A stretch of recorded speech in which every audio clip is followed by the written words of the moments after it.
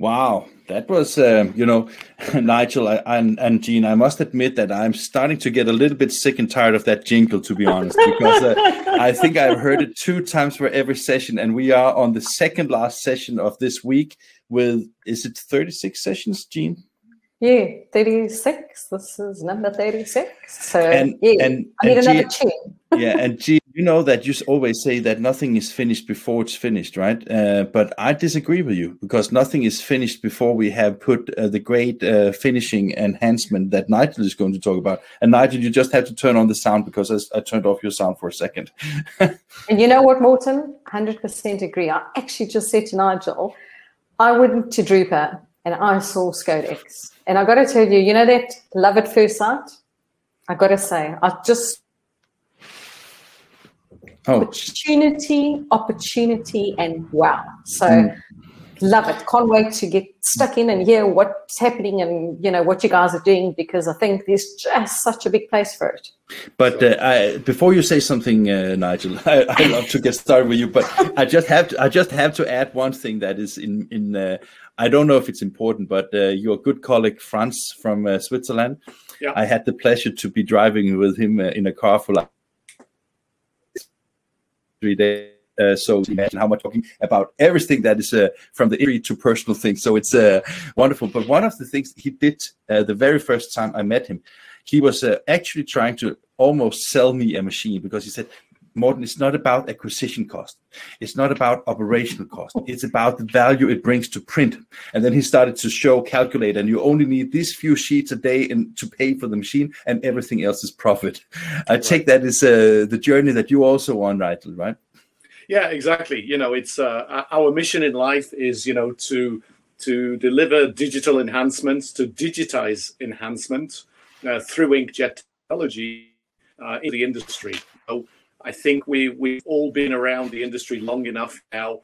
We all know the nice, sexy front end of a print shop, where we see the nice printing presses. And then when we talk about finishing, which for me already is a bit of a negative connotation, we think about finishing at the back. It's kind of like walking into a museum a little bit. And I've been walking into those museums since I was 14 years old, since my father used to work for Heidelberg. And he used to drag me along as a schoolboy in the summer holidays. What are you doing tomorrow? And if I didn't give an answer in 3 seconds, you're coming to a print shop with me. And I suppose I have ink in my blood somehow, You sound like my childhood too. I think also my parents also in print industry forever. Exactly. So that was the highlight, going to the print shop. Exactly. So, and Go ahead, Morten. Go ahead. No. So Nigel, so you're born into the industry, because that sometimes people say to me that, are you born into the industry? No, my father was a banker, my mom was a nurse, and to be honest, I got into this. But I think people understand that I'm a little bit of a geek, so I actually try to understand every little process of everything. Sometimes it's like, poof. Yeah. So funny enough, I heard something quite funny yesterday. Somebody said to me, there was a guy in print, and he said, so how did you get into print? And he said, my father. And I feel like going home, knocking on the door, and when he opens it, I'm going to punch him in the face. Yeah, exactly. Because here we are. But you see, it's funny, because I said to my kids for fun, I have 3 kids. My daughter is 27, and then I have 2 boys, 16 and 13.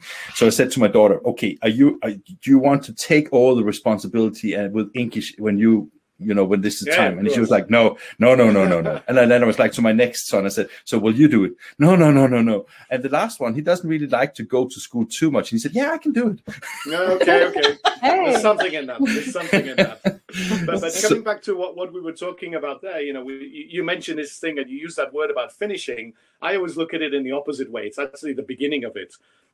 As if I want to be a little rude, maybe a little provocative, I always say, putting ink on paper is easy. Come on, guys. We've been doing it for many, many years.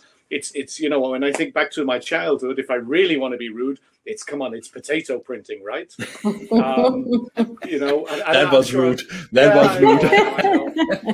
know. So we all know that. And it's what do we do beyond that? How do we take it another step? And how, with inkjet and digital technology, can we transform that from a museum-type process, which, again, I can speak to my father each weekend. He's nearly 90 very soon. And he will tell me, do you still set up a hot foil stamping machine by moving all of these little tools and taking out one piece and resetting it up and spending many hours doing this? And I will look at him and say, yes, it's still like that today. It's a little more efficient, but in principle, it's pretty similar. And then actually when I show him the sort of wonderful things, let's take an example here. I show him something like this as a kind of crazy digital example. And you think, well, you know what, that took 3 minutes to produce. And that's the game changer. That's the difference in life, yeah? And Jean was already talking when we were setting up.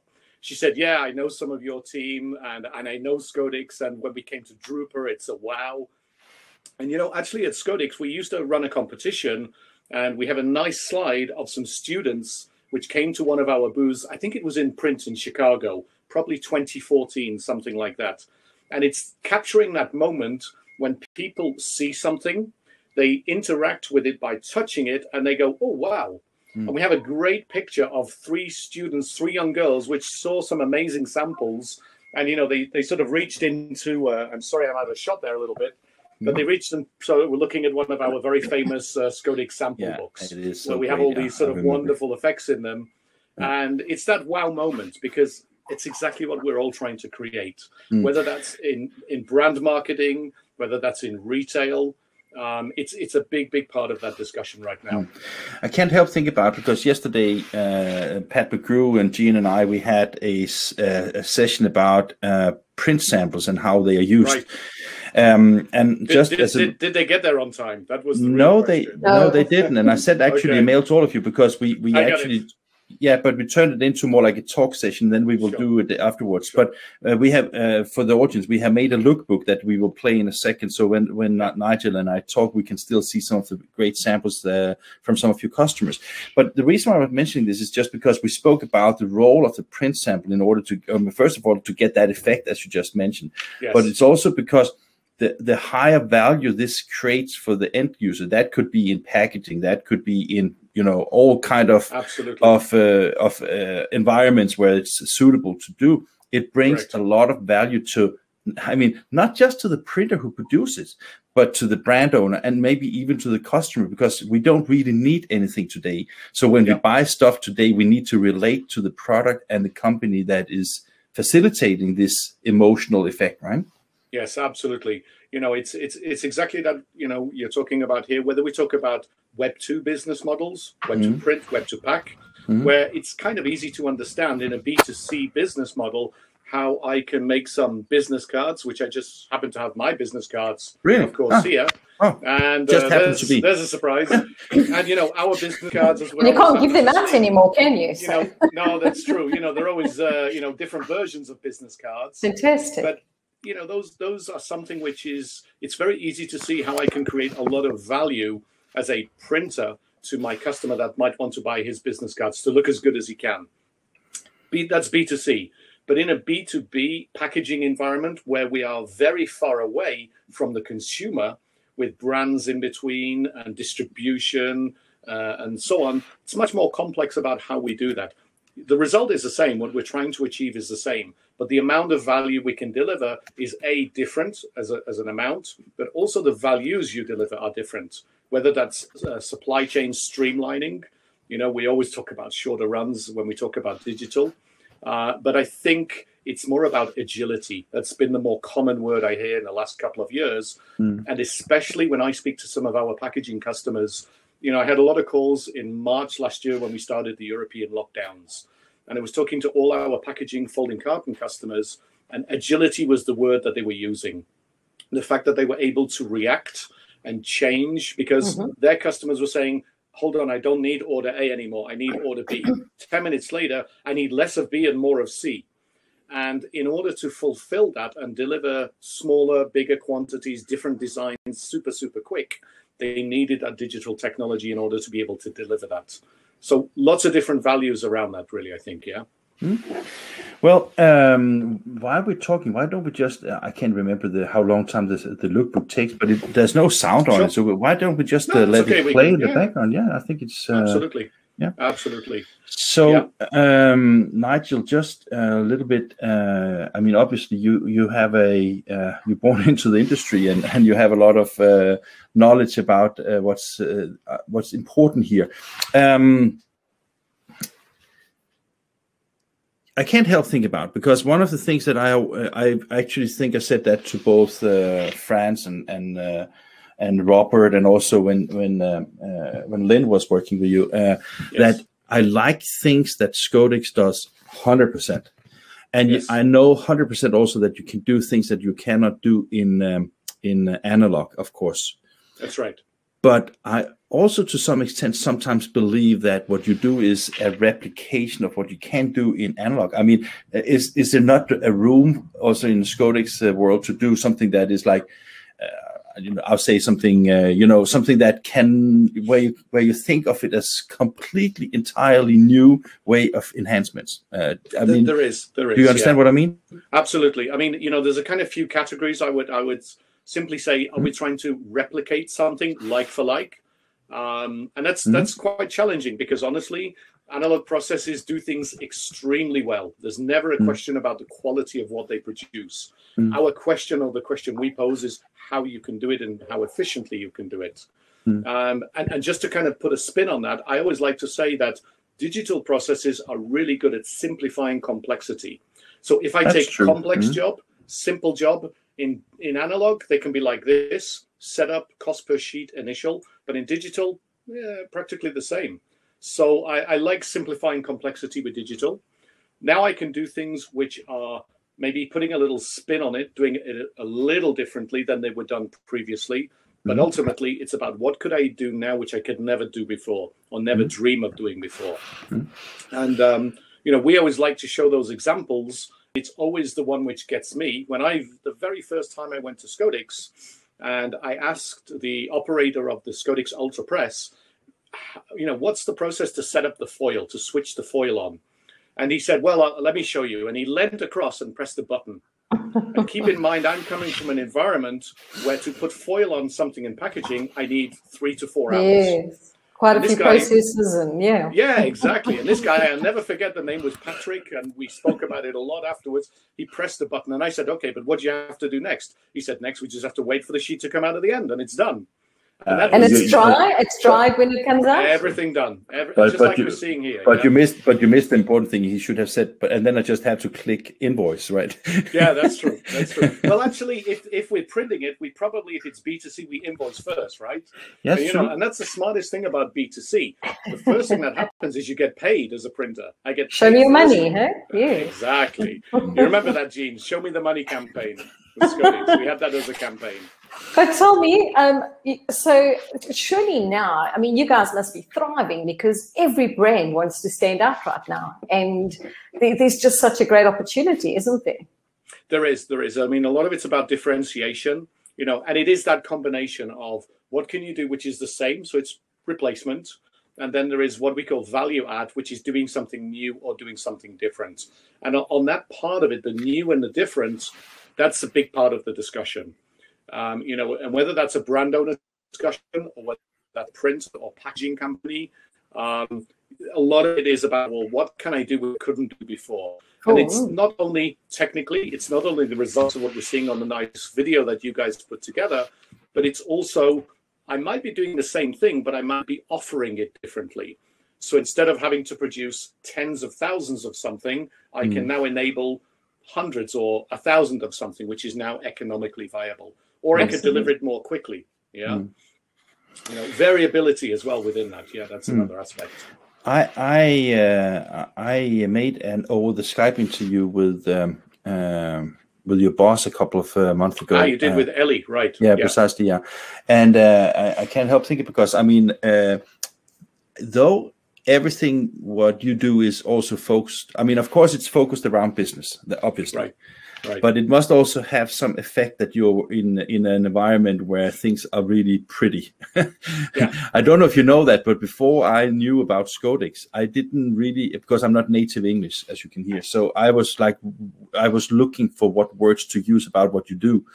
So I was actually using the beautification. I just called it the beautification, basically, instead of an enhancement. And I remember that was when one of the first times I spoke to Scodix people. You're the guy with the beautification kind of things. Yeah. So absolutely. I mean, if we think about it in in French, it's embellishment. Which is, we can understand as English speakers. In Italian, it's nobilizione. We call it enhancement, digital enhancement. But, there's many ways of really what we're saying is we're trying to take something from its regular form into the next level. But that's what we're trying to do. But Nigel, you have just one problem. Now, both Italian and French sounded so much better than English, right? They generally do, and I can tell you one thing for sure, the food is definitely always better. And I can say that as an English person, I don't mind to admit that. Okay. So Nigel, I do a lot of consulting and training out there, and actually I've got some of your samples in my pack just to show people about what's possible. Right. And it's just, I'm going to add this in, and first thing when people do, they look at this and goes, oh, that's like, wow, it must be so damn expensive. So, is that where cost per response comes in? Because your brain stands out, and because you're putting that wow factor into it, you're going to get a better response. Yeah, absolutely. So first of all, what is the value we can deliver to the printer's customer, and what do they get out of that? And then secondly, what is the on cost? What do they now have to spend in order to have the standard sheet into the Scodix Enhanced sheet? And there is an on cost. Of course there is. We need some equipment. We need consumables. We need to look after that equipment. So the total cost of ownership for that, it brings something. But what we talk about in the end is typically in the range of a few centimes of €1 per sheet. On one sheet, there could be multiple products. So we might end up with something like 1 centime of €1 per item. And then actually, if we consider what are we able to sell that on for, can really depend. In a B2B model, perhaps that's not so high because we're dealing with very tough, aggressive situations in retail. But then in a B2C, of course, that can be very different in that sense as well. Yeah. So the reason why I was mentioning Eli in the interview I did before is because one of the things and one of the reasons why I wanted to do that at that time was also because you kind of broke down having equipment that was only from a very high starting acquisition cost, right? So you have broadened your product offerings. Yeah. Can you talk a little because you introduced that Ultra series, right? As far as I remember. So, that's exactly. Yeah. So actually the Ultra itself was coming out in around, I guess it was IPEX 2014 when we launched the first platform. The platform evolved over a number of years as we learned how to improve the technology, and we created something, very smart in a sense by making it better, faster, more efficient, more capable. But ultimately what we also did, unfortunately, the price increases as well at the same time. So in the beginning of 2019, we decided to have 2 levels of technology, and we launched what we called Ultra 101 and Ultra 202. More entry-level technology, extremely capable, similar functionalities. But if a customer wanted the ultimate machine, which had even more functionality, at a 202. What we started to learn from that is we started to understand that certain types of printers were looking for different things. If you're a book printer, maybe you want to focus on thinner materials. If you're a packaging printer, we need to talk about format. If I'm a Web 2 printer, I need workflow automation.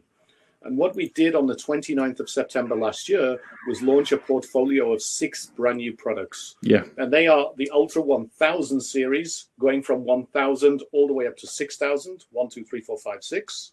The first 2 presses are the commercial printing presses. So that's the 1 and the 2000. The next 2, 3 and 4, are the Web 2 presses, print and packaging. And then the last 2, the last presses then 5 and 6 are dedicated to packaging, but also as the format gets bigger on the 6000 becomes a B1, 106 by 76 format, can be very interesting for larger commercial printers, industrial book printers, and just basically people looking for a more industrialized approach as well.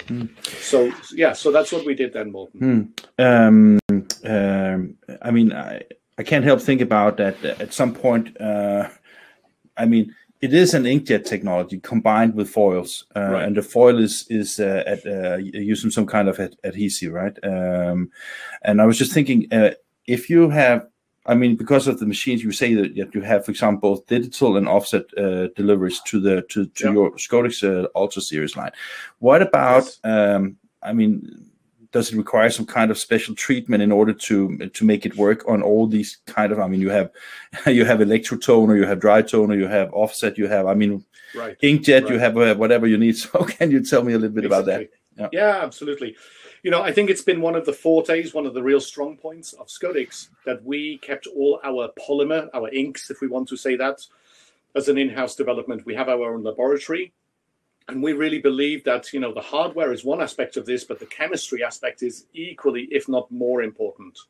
And we started, of course, quite naturally in looking for compatibility with electro-based inks in terms of there's a large installed base, right?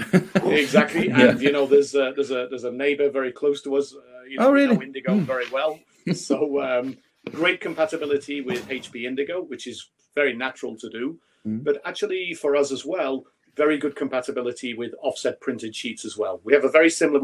It's all about surface energy. People, you know, we might talk about the dyeing level of the inks. But really, it's all about making sure that we have a compatibility to those surface energy levels. And actually, over the years, what we decided to do was we said, look, we have a range of our inks and our polymers, which are doing 80% of the things 80% of the time. So they fit what most customers want to do. However, there's always someone that says, I want to be outside of that range, lower or higher. I want to print higher. Could be me. I'm always trying to be the provocateur. You know, or maybe I want to print on a toner-based production where the surface energy levels are quite a bit lower. And we actually have the ability to develop those additional and specialty products. Now, one thing which is really relevant, and we announced it yesterday, I think it fits very timely for this, is we've worked a lot in the last few months with Canon. Canon, as you know, I just interrupt you, because two things. First of all, Carl Nolan is, I think he's from Canon. Yeah, he is. Already mentioned this in the chat, but another thing I can't help think about, and that was like, since you are with the tension that you just spoke about, the surface tension. Yes. Why is it a particular announcement for you to announce the collaboration with Canon? I mean, isn't that just another device? Yeah, well, I mean, you know, it's like everything, especially in digital processes. We need to go through a kind of compatibility testing phase. And if we look, especially now, Canon is there with the IX range of technology. They have their former technology. Now they made a big jump last year with the 3200 and 2000 presses. Yeah. And we needed to make sure that we had good compatibility with that chemistry, both from our side and from their side. So we did a lot of extensive testing. And we got some super results, just exactly the kind of things you're seeing on the screen there. They produced a very nice sample kit. I think it went out just before Christmas. And we're extending that collaboration, and we'll test more of our applications with them. You know, and it's really, we want to be sure that if we say this is going to work, that a customer can print with, you know, Canon IX 3200, take it to his Scodix equipment and get a really excellent result. And that we can see today. You know, we have a really nice example of a customer in the Netherlands, and, you know, they have the two presses side by side. Sheets come out of the Canon press straight into the Scodix Ultra. Superb results. Yeah. When you say straight into, is it like an inline solution? No, it's a nearline. It's a nearline situation. Okay. Yeah, you know, and it's one of the things we need to consider, because not everything in anybody's factory will ever be enhanced. You know, the enhancement probably will always be 5 to 20% of what somebody may produce. So they still want to produce regular CMYK work, and then use the enhancement for the bits where they can, you know, the part of the business they can charge more for. So then I guess it's difficult, to say like volume, what kind of comes off, because it all depends what you're doing with it. But it's sort of, I mean, how do you measure that when you're selling this? How does somebody, a printer, look at it and go, you know, how does he work out his ROI? Yeah, exactly. So, I mean, again, it comes very much back to segment, because if we go to the extremities of a B2C Web 2 model, then they might be producing items of one. You know, we have customers which are in that field. They produce everyday items of one sheet. maybe the average is 20 sheets production, but they produce volumes of jobs. You know, we have a customer, I can call him today and he will tell me he made 5,000 jobs today. Oh, really? So okay. He's not interested in number of sheets, he's interested in number of jobs. Yeah. So, I mean, that's where we need to switch, because I grew up from a mentality where more sheets means more money. And I can remember many years ago that a customer, when I said to him, well, how do you justify making such an investment? And he went over to the door, opened it, and he said, if I hear the printing press running, I'm making money. Ding, ding, ding, ding, ding. Exactly. Now, the same guy I went back to 5 years later told me, just because it's running doesn't mean to say I'm making as much money as I could do. You know, and it changes. Yeah, it changes. Absolutely. Before I have some questions about technology, but before we move into that part of it, obviously I think that both I mean, our viewers can of course see the beautiful print samples, and this is, I would say, that's actually print samples that our filmer Jan has made when we've been visiting customers. We have been with, I think we made 4 customer testimonial films for you guys now. Yes. And all of them have been very different and very different approaches to both what they offer and how they offer it. I mean, we have one of the customers we visited before it was actually during the pandemic. It was before Christmas. We went to La Manufacture in Germany. Right. Yes. And I just want to tell about that story because it's quite interesting, because you have a company that for 20 years have lived off actually doing nothing but lamination of as a partner with the printing companies, right? And as part of that, the new generation taking over the company, one of the things that they wanted to think is where do we take our business to the next level, right. And I think actually because Franz and I was also discussing, I think that you know, I mean, to be honest, we don't expect to see a Scodix press in every printing facility in Europe, right? Right. So the fact that La Manufacture invested in this to offer this service to other parties, it must also be quite exciting for you, because that is a kind of acceptance level to becoming a part of bindering and external finishing department. Do you get me? Yeah, absolutely. And you know, it's exactly why we've heard this many times, that people actually refer to, you know, one of our samples. They'll hold something up and they'll say, I need Scodix here. And whether they're talking about our effect or any other kind of effect, Scodix becomes the kind of Hoover terminology that people use, where they use the brand instead of the process name. And that's absolutely used within many companies. There's even a company in the UK which has named his company, which is actually Scodify. You know, really? Scodify something. Wow. Yeah. So that's happened quite a lot, and people do associate that, whether it's a high build UV, clear UV, or a special foil effect. You know, they really do understand that, and they associate it with Scodix. Yeah, absolutely. Great work and great. I mean, were you the first to do this in digital? I can't remember. Yeah, I mean, when Ellie and our other co-founder Kobe Barr developed that in 2008, and what was really nice in the last Drupa. I remember those things we used to go to, Morten and Jean Drupa. It was a show in Dusseldorf. We're missing those sausages, those Frankfurter sausages right now. Yeah. No, that's the only thing I don't miss. You don't miss? Okay, fair enough. So in the 2012 last event, they had the prototype of the machine that they built in, I think it was Kobe's garage. And it was a, you know, really small little device, single inkjet head, simple little UV unit, and a small conveyor underneath. You know, very much a kind of a Steve Jobs type setup that they had working in the. We all started in a garage. Everything starts in a garage, right? Yeah, exactly. So one of the other things was yesterday we were discussing with PET samples. Yes. And I do a lot of training, and I get shocked at how many print shops I walk into, and these salespeople do not have a toolbox of samples. This must be, I mean, you cannot try and even explain Scodix without a whole range of samples. But I mean, this must be obviously at a huge cost, because that is exactly what's going to drive somebody to buy it or not, correct? It is. You know, we usually have our annual design awards. And in our design awards, we have multiple categories. categories, and one of those is self-promotion. And actually, we'll be announcing that. I think it's on the 4th of March. Robert will kill me if I get the date wrong, but I think it's 4th of March. We did all the judging recently. Everything's done. But self-promotion within it is a big part of that. And the self-promotion is exactly that. But it's amazing, you know, how many of our customers, especially in graphic arts, don't promote themselves, in my opinion, well enough. You know, again, we all have business cards. So why can't your business cards look beautiful and amazing? You know, exactly. They have to communicate my name and my number, but beyond that, they should be really, really nice, especially in our industry. And I mean, that's the first impression, and that is what you're selling. If you're selling that should be on the business card, because there's your sample. I mean, that's in your face. It's just that's it. Amazing. You know, we've just gone through a round of making a new set of brochures for the company with all the new products we just spoke about that we launched a few months ago. And that brochure has to be kind of knock 'em dead.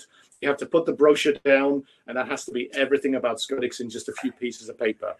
You know, you've got to be able to tell that story. You're like the IKEA catalogue, though, because everybody wants it and you want to keep it on your coffee table. So I know that when I was trying to get a sample at Drupa, forget it. I mean, you virtually had to try and pay somebody that had one in their hand, because that was, absolutely. Wow, everybody wanted one. Yes, it's true. You are not alone in the market when it comes to beautification. It's true. We have made films from Steinemann. We have made film from MGI with the AlphaJet. We have made film from a lot of different companies working in this segment. And I was just wondering, from a competitive perspective, I mean, you know, when we talk with the vendors of the inkjet presses, you know, I was so stupid that in the beginning I asked, so guys, are you replacing toner? And they were, no, it's way bigger. We are replacing offset. So they were basically talking about that the development of inkjet technology actually supported that trend rather than replacing and competing too much with each other. Is it similar in the digital enhancement? I mean, both you and MGI and the others in the market, do you support a need for basically extending the market for understanding the high ROI opportunities in print? I still really believe that, because, you know, at the end of the day, we are still representing a very minor part of the entire enhancement opportunity which is out there. Whether that's people doing laminations, enhancement, embossing, special varnishes, there's a lot of it out there today. So every time anybody buys any digital enhancement press, we're confirming the market. There's a confirmation of that. I kind of always see it like the royal stamp of approval. You know, Gene knows that from the UK market, where we see this little crest from the Queen. You have it in Denmark as well, if I remember as well. We do. And it's a kind of confirmation that this thing is real, it exists, and it's something credible and we should really look at. Whether it's solution A, B, or C is a different discussion, and we can talk all day, which is better than another. But at the end of the day, it is another step towards a digitization of a process. And you know what? At the end of the day, I don't believe it'll be 100%, because there will still be needs in special areas. We're still at the early stages. We've become complementary now. Eventually, we'll become more dominant, and that takes time. Yeah, so that takes time. I can tell you a little anecdote before I go back to the Scodix, because it just reminded me about something, and that was. I think it's maybe 10 years ago, something like that. I went to a printing company, and they were actually doing the business cards for the Queen of Denmark. Oh, wow. And basically it was called steel print. And what they did was basically they had the dies that were like 3-dimensional kind of thing. Yeah. So they had, like, for her business card, I think they had 7 different heights of the die. Can imagine. They had a color that was added to every business card on top of it. So the colors was like 7 layers of 3D embossing kind of thing. Can imagine. And then every layer had its own color. It was amazing. Fantastic. Yeah. And I can't imagine how much the 250 business cards would have cost. Yeah, exactly. Good to be queen, eh? Good to be queen. Good to be queen. You're the queen of South Africa, aren't you, Gene? And now getting back to the business, because I think that, you know, if we look at digital enhancement, you know, every time I have produced print where I used it could be from spot varnish to hot foils to whatever kind of technology in the analog world, I was also, when the design was delivered to the printing company, they always said, don't put this foil in the folding, or don't do this because it cracks, or all these kind of things. Limitations. The limitations of what you can do from a designer's perspective. Yes. How agile is Scodix in that perspective? I think, to be honest, surprisingly good. My background coming from packaging, really focused in packaging, and focusing for the first 4 years in Scodix in packaging, it teaches you something quite different about print. And again, I kind of use these slightly provocative references. That's okay. If I make a business card and you can read my name and number, it did its job. Okay. If I now make a folding carton and it doesn't deliver the product inside safely, the outside isn't scratched, it didn't go very well on the folding and gluing line, it wasn't erected properly, it didn't do its job. So now this product has a functional performance as well as a communicative performance. Yeah, get that. So due to our early drive to get into packaging, it's taught us how to have an abrasion resistance for foils, for example. Yep. It's taught us how to have an ability to think about managing foils and enhancement around crease lines, on cutting lines, and all of these different functional requests. Because when we try to replace analog processes, which have been there for many, many years, they've overcome that over many years. And we have to do it now much more quickly. So due to the drive into packaging and industrialized products, that's helped us a lot. I think does that answer your question? Oh yeah. Because I mean, if it doesn't work, it will not serve its purpose. Correct. So I mean, Correct. you may have to make workarounds with any technology, but so is it with if you save on inks on your offset presses, you will also have issues. Absolutely, yeah. So, I mean, maybe the best example I can give you of that is the fact that we very recently launched. All of these foils we see here, we know that underneath it, in order to make it stick, we have the Scodix polymers. Yeah. And the Scodix polymers are a UV polymer. But if we want to produce something, I'm looking around if I have one, I don't have anything here. But if it was a food packaging, for example, I now need to consider aspects like low migration.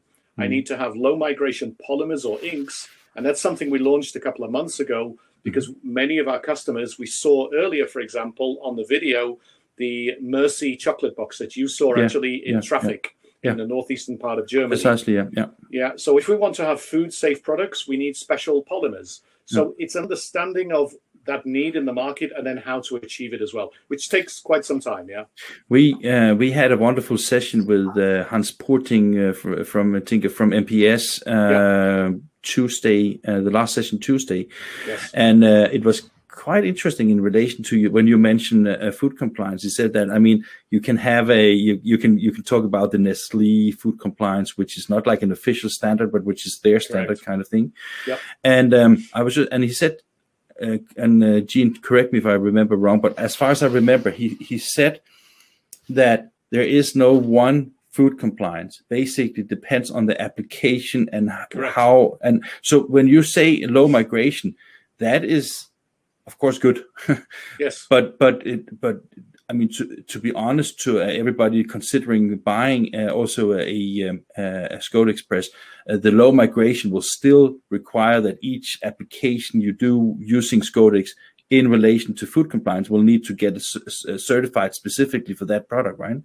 Yeah, I mean, it really depends on the brand owner's requests, as there's no legal standard for this. Okay, so there's no legal standards for it. There's no legal standard, so it's really down to what a brand owner would decide he would want. Okay. I thought it was actually by legal standards that there was there's no definition in that sense, and that's why we have this ambiguity around Nestle standards, Swiss ordinance. Precisely, what is it? UEPA, the European Printing Ink Association, have another definition. So there's a degree of ambiguity.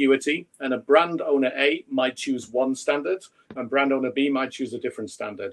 In the end, what we always say is, look, we produce a low migration ink, worked within the parameters we can provide you, it will conform to that statement. If a customer wants to test it independently, he can do that, and we would recommend that he does that. That's the way we work with them to do it.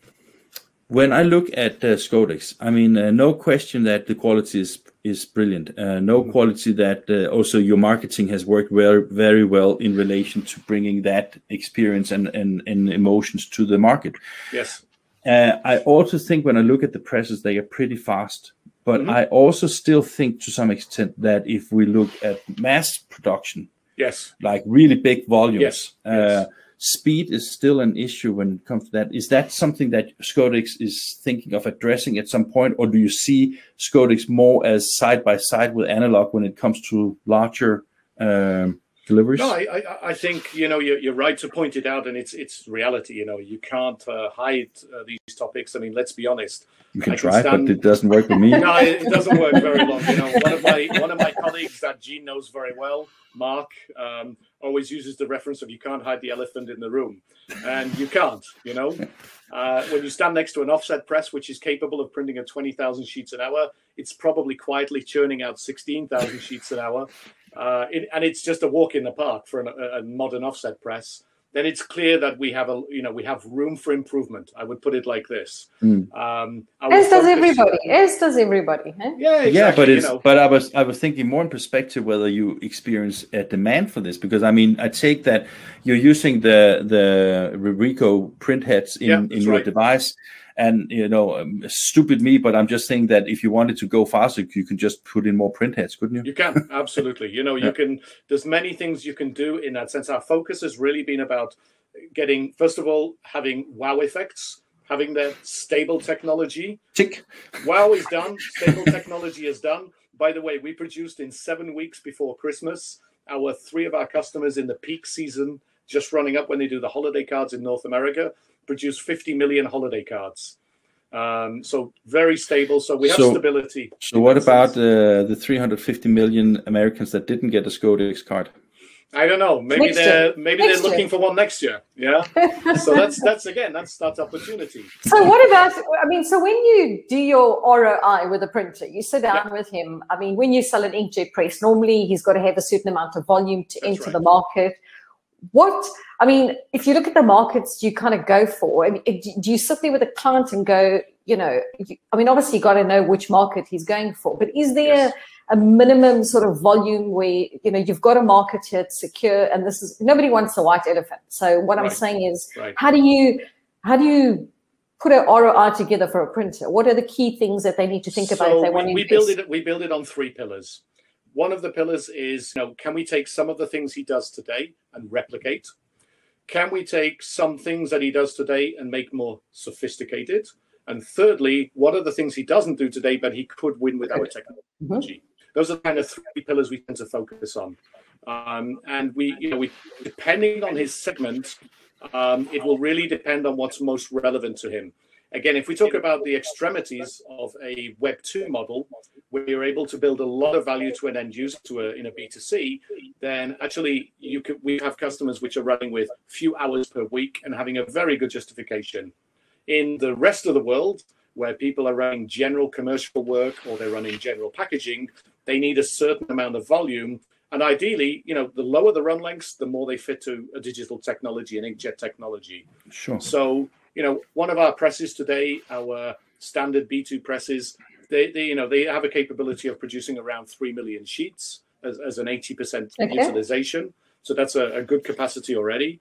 But most of our customers are probably in the range of, let's say, from about 800,000 sheets to 1.5 million sheets. That's probably the average range, I would say. Yeah. Getting back to the starting point where we spoke a little bit about the added value to the everybody's involved in it. How difficult is it? I mean, that talk track, I think that when you and I talk, and Gene talk about it, when Franz and I talk about it, it makes a lot of sense. But I still think that I don't know the acquisition cost of a Scodix, but it looks like it looks like something that is more expensive than this pair of headsets here, to be honest, right? It is, unfortunately, yes. Yeah. So I was just wondering, when you have the conversation with the potential buyers of this the Scodix, regardless of what of the versions you're thinking of selling, right? How difficult is it to get into conversations about the ROI and the value creation that Scodix can offer to these customers, in your opinion? It can be challenging. It's very much down to the mentality of the individual customer. It really comes down to how risk averse somebody is. If I'm saying, you know what, I can fill that machine with work you already have, and I'll show you how efficiently I can do that, that's a kind of no-brainer in a sense, assuming we can prove everything we say we can do.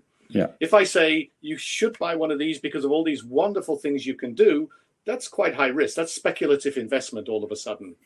And what we try to do is, you remember the old volume buttons on the old audio systems with 0 and 10? If I put it at 5 in the middle, I'm trying to understand, is this gentleman, or this person more interested in an investment of replacement or more about value add? It's always a combination of the two. And quite often there'll be a little gap. And what's the gap? And are they able to make that step based upon they need to make such a decision? You spoke about l'manufacture.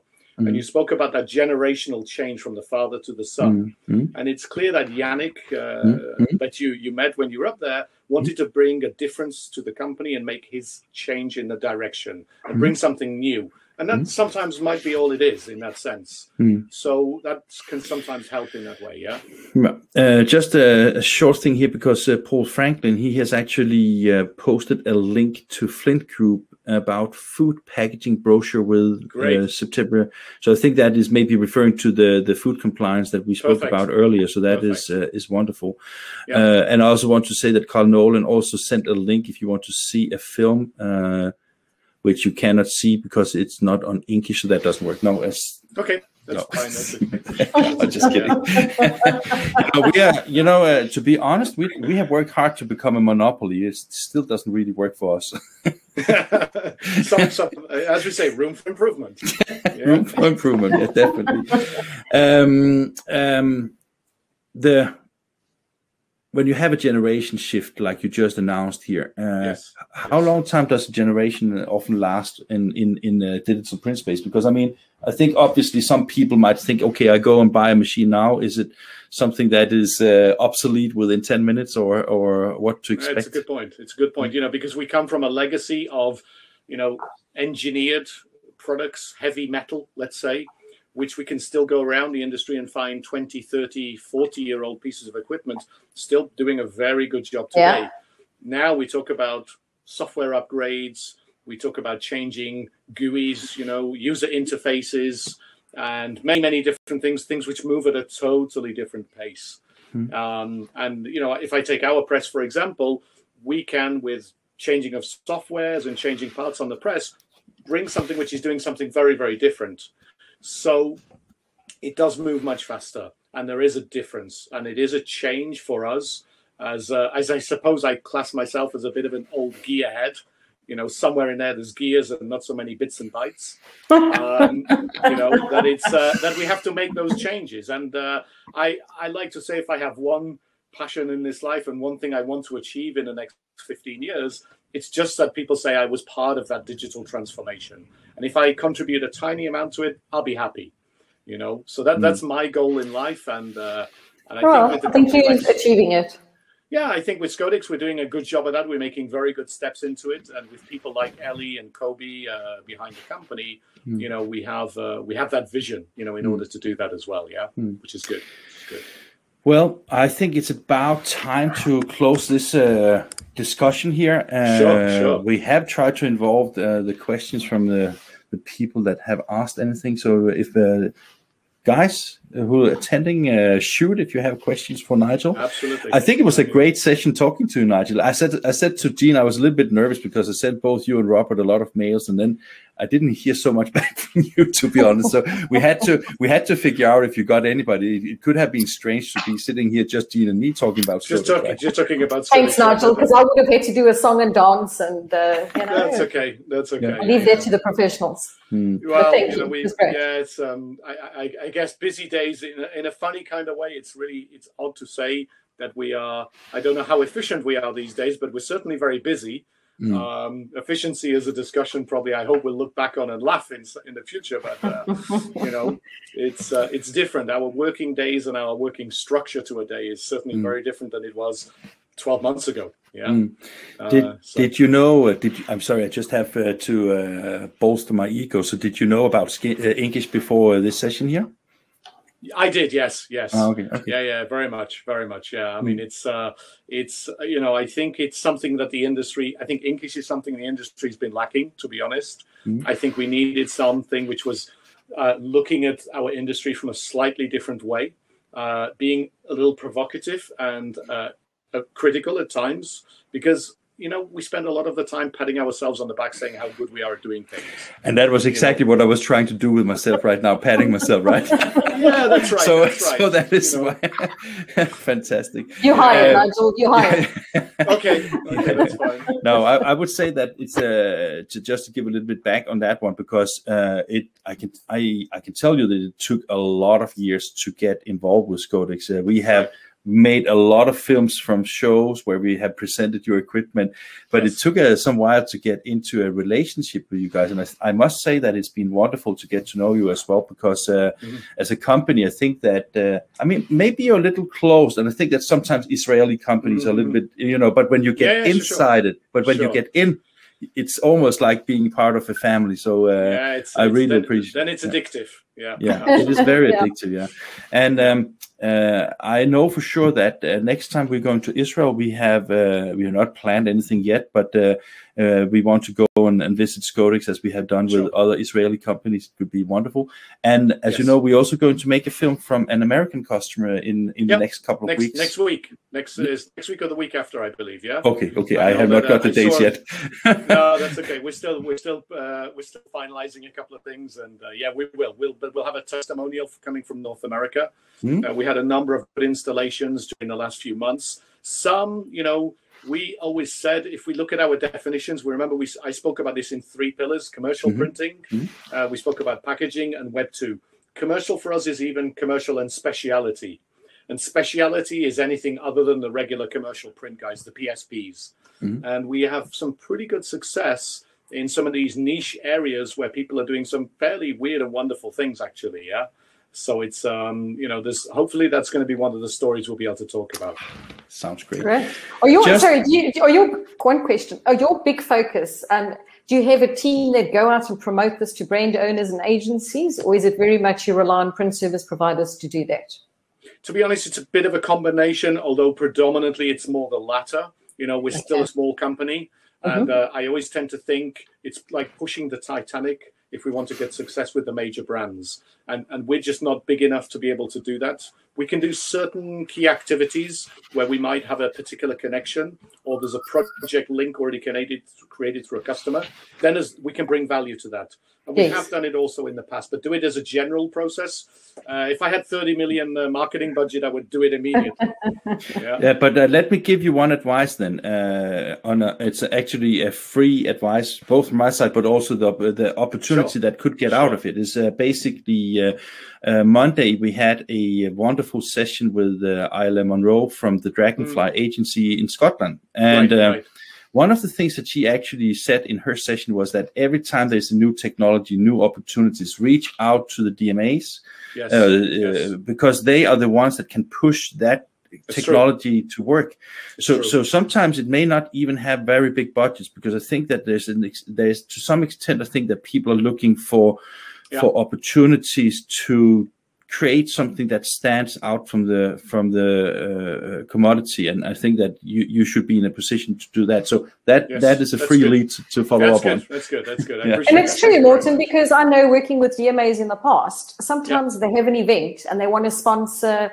They want you to sponsor, let's say, an invitation for the event, and with that you get an hour to talk to all the brand owners at the event and show them your product. So a lot of these. I think even for DMAs, they're trying to get print closer to, so there's just so many opportunities that don't cost money, so as Morten said, reach out. Yeah, absolutely. A final note here from is actually because we have a 1 hour break now, and Jean and I, we spoke about doing a session on our own, talking about like a follow up on the entire week.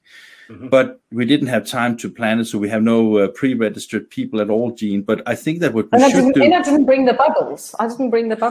Yeah. So what I think we should do, and I'm sorry that I involve you in this, Nigel, but I'm just saying that what we should do is basically take all the replays, because there's a lot of replays from this week, and then take a little fraction of these, and then we can make an offline film where we could comment on these things, and maybe that could be a good takeaway for a very interesting week. And I want to thank you, Nigel, again. I think it was wonderful to have you here. And fantastic. Yeah, and now Thank Carl Nolan is asking, when will this week's webinars be on your website, Morten? Okay, we have to answer that as well. Actually, if you go to English.news right now, all the sessions from Monday, Tuesday, Wednesday, Thursday are actually available as replays. Unfortunately, when you replay in the webinar jam platform we're using right now, you have to see end-to-end. You can't fast forward in it. So Jan has downloaded all of them. We have edited them. For me, it's just to upload them to English TV. And I hope I will have time to do that over the weekend. We are going, actually, Jan and I are traveling next week. We are going to cover a very interesting customer for HP in France. Very interesting. And then we're going to Germany to do 5 films with Horizon, showcasing their equipment on Thursday. So, well, listen, I was reading all the mails back from all the sponsors that we've had this week, and I think you're going to be filming all over the world in the next couple of weeks and months, because you're in demand at the moment. I think so. I hope, because otherwise I will be without any money, so that is needed. So, well, guys and Nigel and audience, wonderful to see you and wonderful to talk to you. Thank you very much. And remember to be back. The last session is in 1 hour, and that was the MBO North America. It's actually maybe also interesting in a Scodix perspective, because this is the one of the companies that is invited. I can't remember the name of the company, but Dave Johannes, who is the owner and CEO of the company, is working in a company where they are 100% specialized in servicing the charity market. And it's a company with 3,000 employees. So I think there's and that is, to put that in perspective, we have another MBO customer who have 12 employees, and they have the same equipment for a special binding thing that MBO offers. Amazing. So that is just to show the diversity of the MBO offering. So I think and hope that some of you will join Jean and me. I think we will be exhausted and maybe a little bit more cheerful than we have been the rest of the week. We'll be fine. We've got an hour's break. We've got an hour's break, and then we'll be full of energy again. That's true. Excellent. Have a wonderful weekend, everybody, and talk to you. Yeah. Take care. Thanks, guys. Cheers.